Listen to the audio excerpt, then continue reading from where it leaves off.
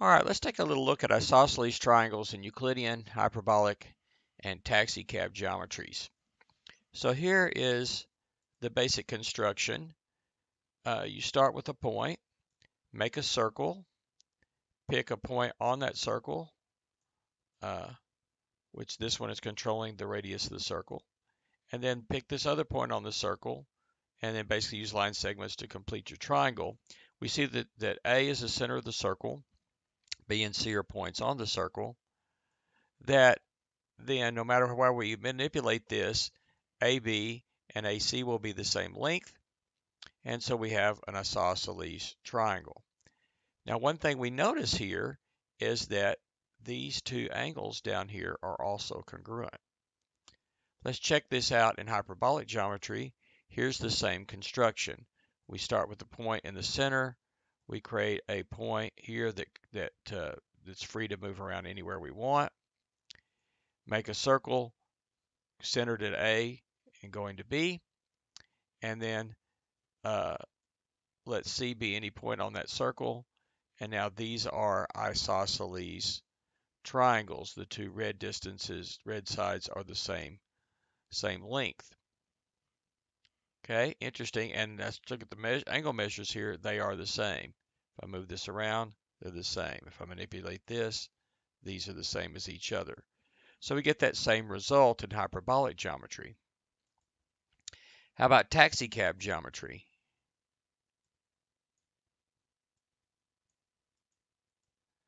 Again, we take our point here, we make our taxicab circle, which is a Euclidean square, and a taxicab square for that matter.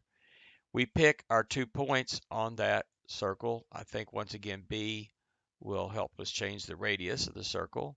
C then can go around the circle, and these are all isosceles triangles. Remember, the definition of isosceles triangle is that it has a pair of sides that are congruent within itself, right? These sides are congruent to themselves. But look at these angles.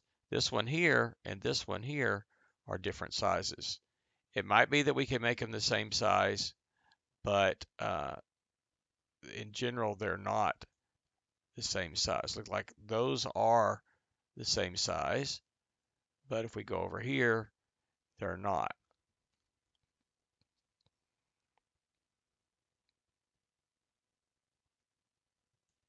Different sizes for the angles. So in taxicab geometry, we don't necessarily get congruent angles when we get the opposite sides, two sides congruent. But that was the case for hyperbolic and Euclidean geometry. So it looks like we may have a theorem here that if a triangle is isosceles, then it must have a pair of congruent angles. That theorem would be true in Euclidean and hyperbolic geometry. And then one thing that we have a theorem like that, you should always ask yourself if the converse is true. If we start with a pair of congruent angles, do the opposite sides have to be congruent? So we could construct a triangle based on the angles rather than the sides, and make sure that the two angles were congruent, and we would actually see that the sides are congruent, both of these two geometries.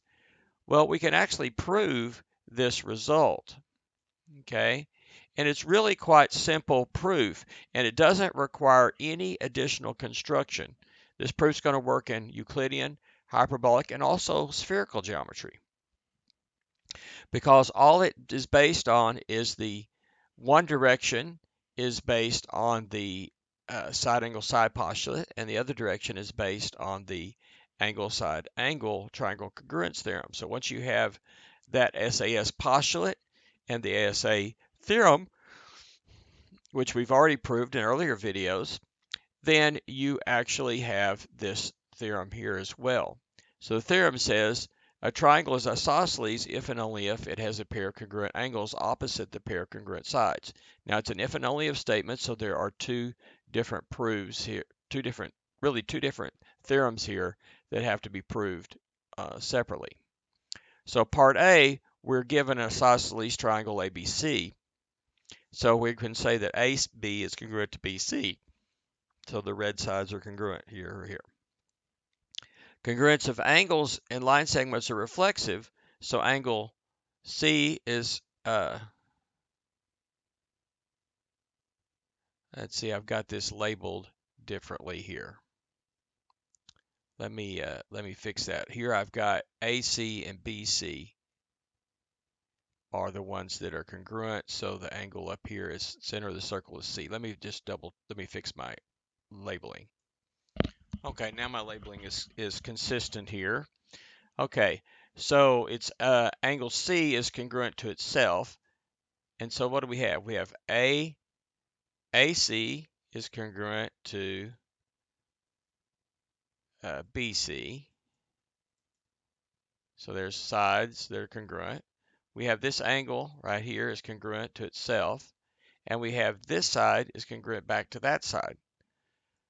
So what do we see in all of that? We see that we have side, angle, side. But so this triangle is congruent to itself. Now notice any triangle is congruent to itself with the identity mapping. Triangle ABC is congruent to triangle ABC. That's true for any triangle. But if we get a triangle ABC is congruent to triangle BAC, in that congruence relationship, it's not just saying these two triangles are congruent, but rather how they're congruent, then that means that this triangle is congruent not with just the identity mapping, but with a reflection around the line between going through C and the midpoint of line segment AB. So that is, this triangle is congruent with the reflection. So by the side angle side postulate, we get that those two triangles are congruent, or that triangle in itself. And so by the definition of triangle congruence, that has corresponding parts are congruent. So we see that the angle A is congruent to the angle B is congruent to the angle A. Of course, C is congruent to itself. So we see that the two angles must be congruent. So that completes part one. If it's isosceles, it must have pair congruent sides. In other words, if it has a pair congruent sides, it must have a pair of congruent angles that are opposite that. Now let's go to the converse. This time we're given triangle ABC so that angle A and angle B are congruent. Okay.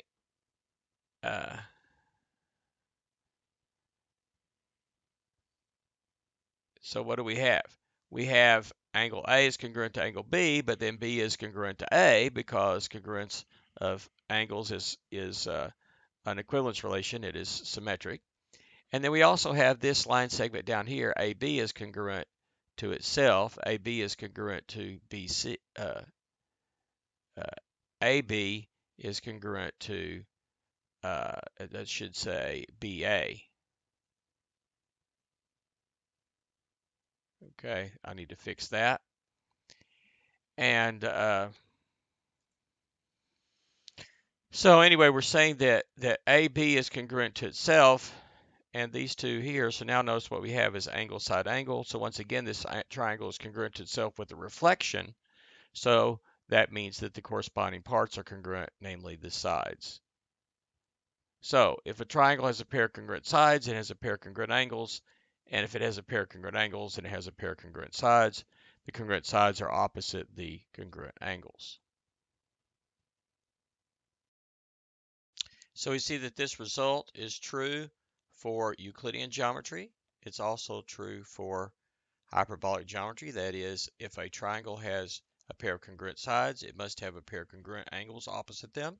And its converse is also true. If it has a pair of congruent angles in a triangle, then the pair of opposite sides must be congruent. That's true in Euclidean and hyperbolic geometry. It's actually also true in spherical geometry as well. If we basically the same construction there, we have a point, pick another point, make a circle centered at A going through B, and then we have uh, this side here. It could be any length, but the two red sides must be the same length. The two green angles must be the same measure as well. So it works in spherical geometry.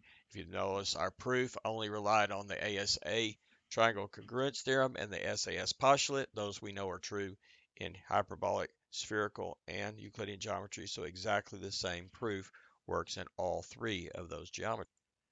From this, we can next look at equilateral triangles. A definition of equilateral, a triangle is equilateral if and only if all three of its sides are congruent to each other. And a triangle is equiangular if and only if all three of its interior angles are congruent to each other. We can use these terms with polygons with more sides as well. A polygon in general is equilateral if all of its sides are congruent to each other. It's equiangular if all of its interior angles are congruent to each other. A triangle is regular if and only if it's both equilateral and equiangular.